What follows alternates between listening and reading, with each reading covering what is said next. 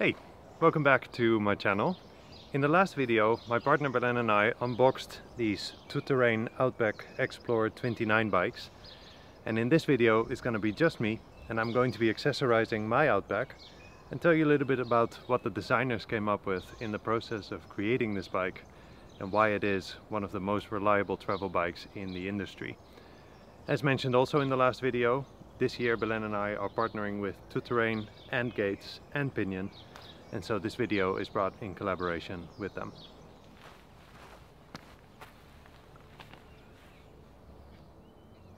So let's get right into it. I want to point out a few things on this bike, starting with the choice of bolts that the designers and engineers at Tout Terrain came up with in the making of this bike. Then the rear rack mount, the fork mount for the fork packs that we're using from Ortlieb, the Pinion C1.12 gearbox, and namely why we didn't choose the P118 gearbox that they also provide at Tout Terrain in the configurator on the website for this bike. Then the tools that we're taking along, and also some quick notes on repairs and replacements, such as the Gates belt that we're taking along as a spare and the do's and don'ts of this thing. So let's get started with the bolts, the rear rack mount and the fork mount, because those three go hand in hand. The thing is, when you order the Outback off of Tout Terrain's website, in the configurator you actually have a choice to let a rack, a Tubus rack, be pre-mounted for delivery. And this is a really handy option in case you don't own a rack yet, because the bolts that you need to install the rack come pre-installed. And they are a different size bolt than anywhere else on the bike. They're M6 instead of M5. Basically it means that the screw thread is a little bit bigger, and so you need a bigger bolt. If you're gonna install your rack, then you're gonna have to get two M6 bolts that you can then put in the rear rack mount on this bicycle. It's fairly straightforward. The only thing you're gonna have to look out for is that the threads have a bit of paint to prevent corrosion, just in case you're not gonna use a rack. And so the tightening of the bolt is going to be a little bit difficult at first hand. Afterwards the paint comes off and it becomes much easier. Now when you compare this fork with other forks that we've used in the past, this one is a little bit of a different story, because it's the Sync carbon fork that comes as standard on the Tout Terrain Outback. And the thing is that the size, the thickness of the fork dwindles the lower you go to where the wheel is installed. There is a receiving bit on the inside of the fork and a bolt on the outside of the fork, tightening whatever mount or bottle cage you're gonna put on it. But because the thickness is a little bit less on the bottom and a little bit more on the top, you're gonna need different lengths bolts in order to install what you want to install.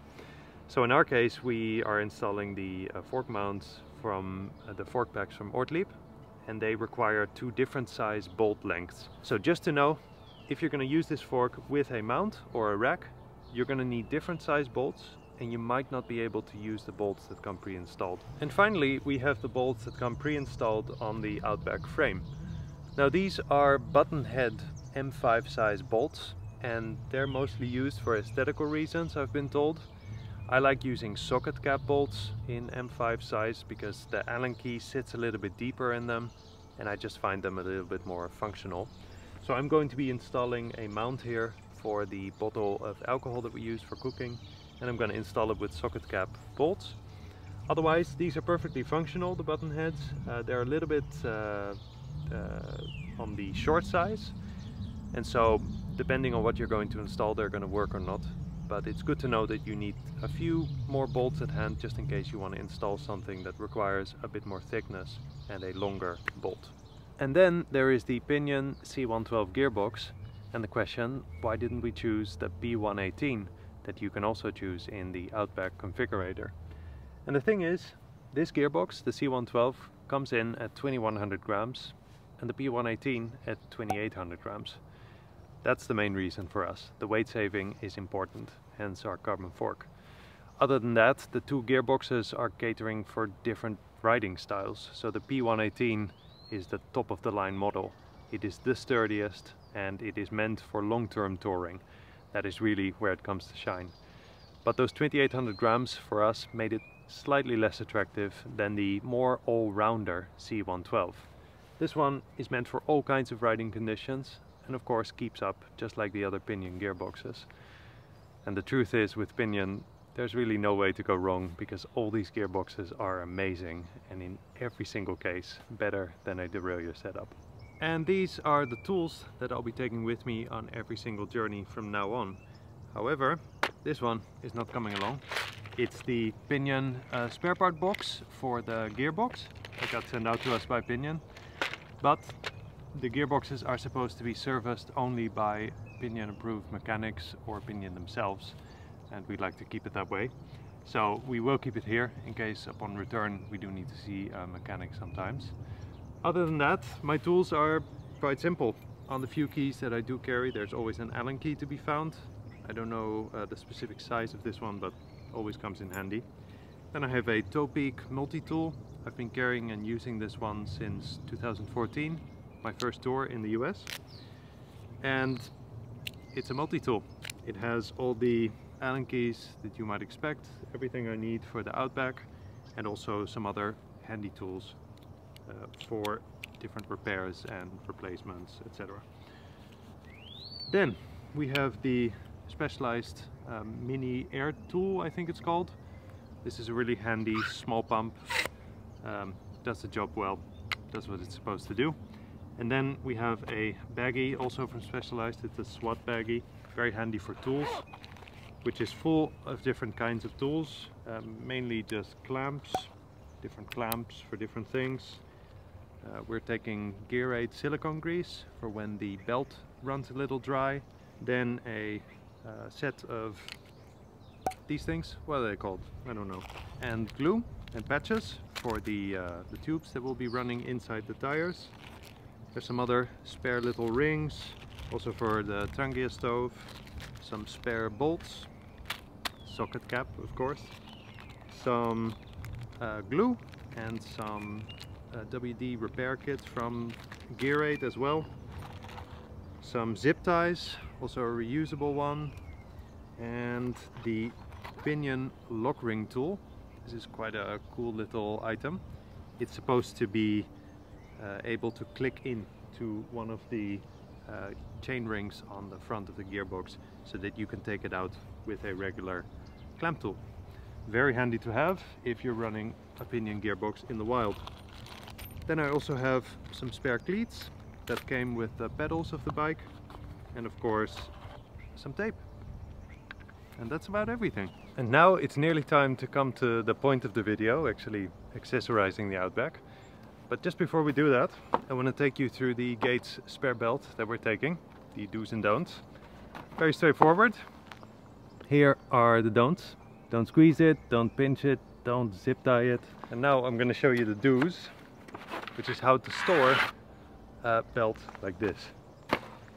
It's required a bit of a trick, but watch with me. You want to face one of your hands towards you and one of your hands away from you, and just sort of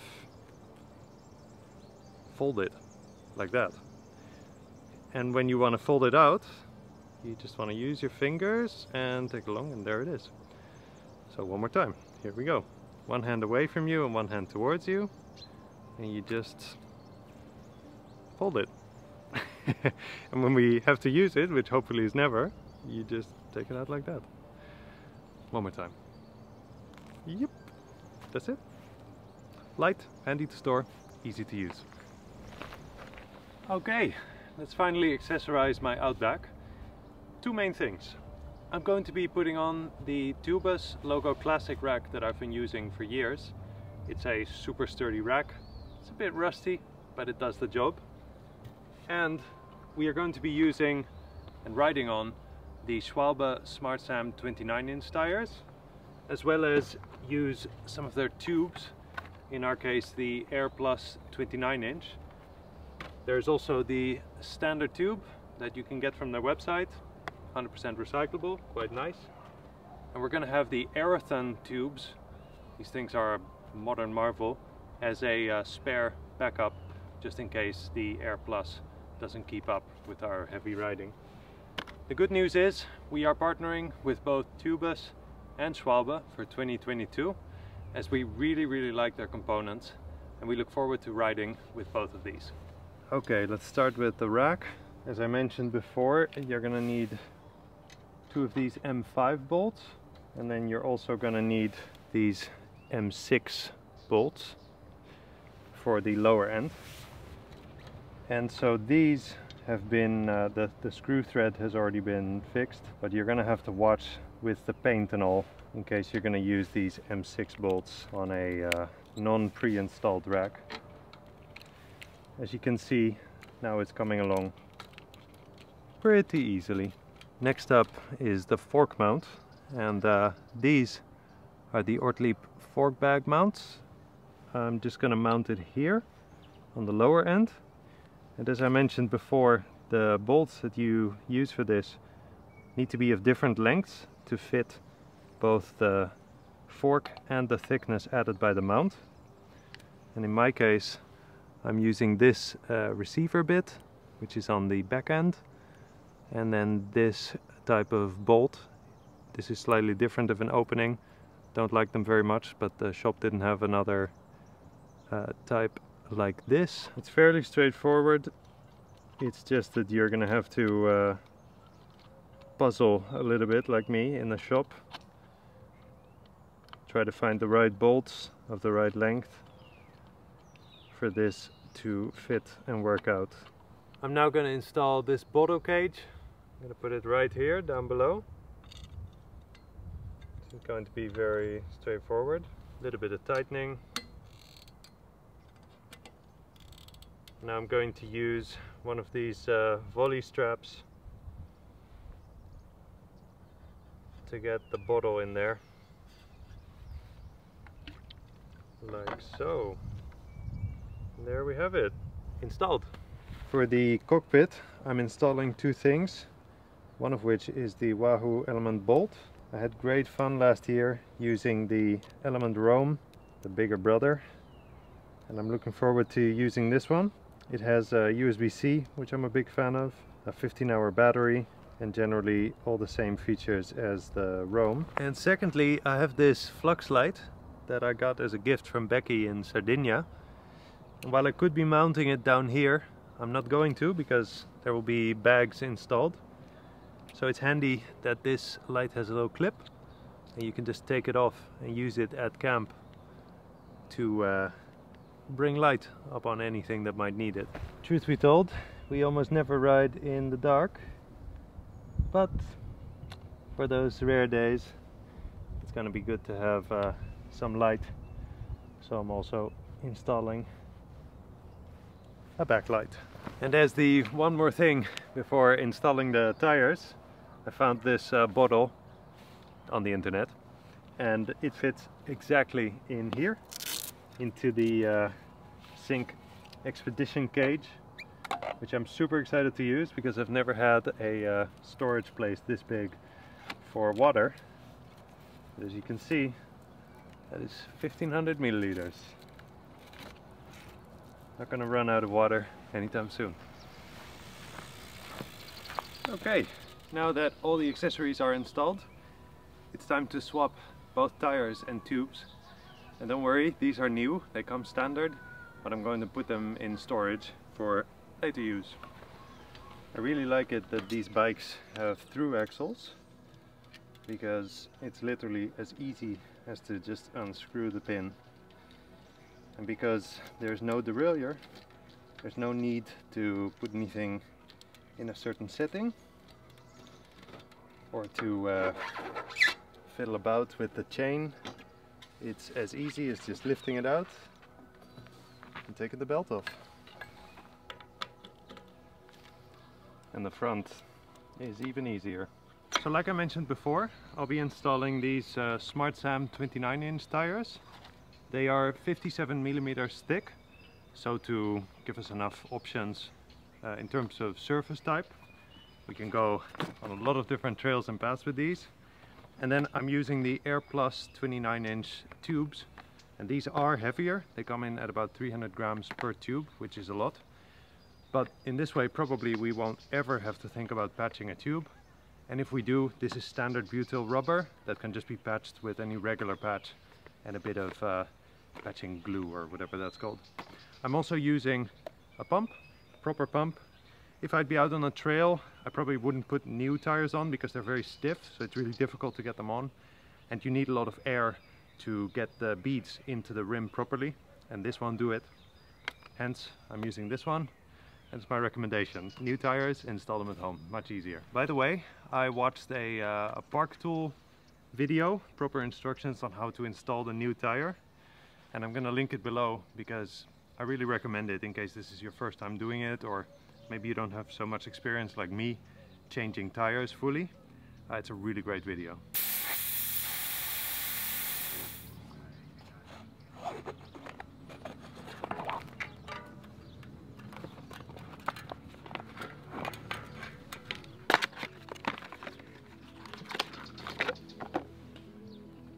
I don't know if I showed this in the Sardinia episode, but to get a new tire in, you don't actually always need one of these, the tire levers. Sam taught me a trick in Sardinia, and it's to start where the air plug comes out of the tube.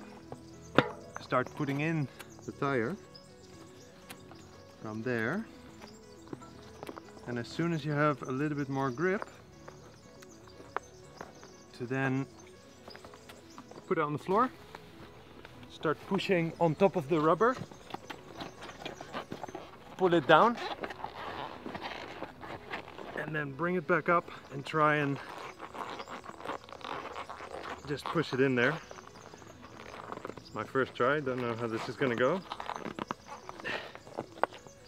Nearly there, and boom. Pretty good, no? Afterwards, you just wanna pump up the tube a lot. Get a lot of air in there, so that the beads that are along the tire pop into the rim.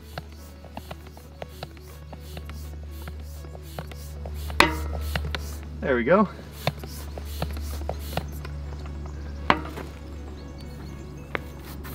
Okay, so I've also swapped out the front tire and tube, and that makes the Outback about as ready as can be. There's one more thing to do before we wrap up the video, and it's to weigh the final weight of the bike with accessories. Now you may see that I have taken off the alcohol bottle because there was still a little bit of alcohol in there. I weigh around 70.5 kilos. So let's see what this bike weighs, shall we?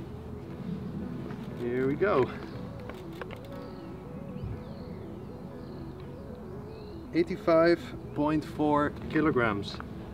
Now that brings the bike in just around 15 kilograms, and the weight is explainable with the steel frame and the pinion gearbox, but generally I'm really happy with this amount of weight for such a reliable and low maintenance tank of a bicycle. And that about wraps it up. I hope you enjoyed watching along this video setting up this bike. Before we go on our first trip in Spain, I would like to post another what's on my bike type of video like I did last year, so do look out for that one. Feel free to subscribe if you like this video, give it a little thumbs up, and I will see you in the next one. Ciao ciao.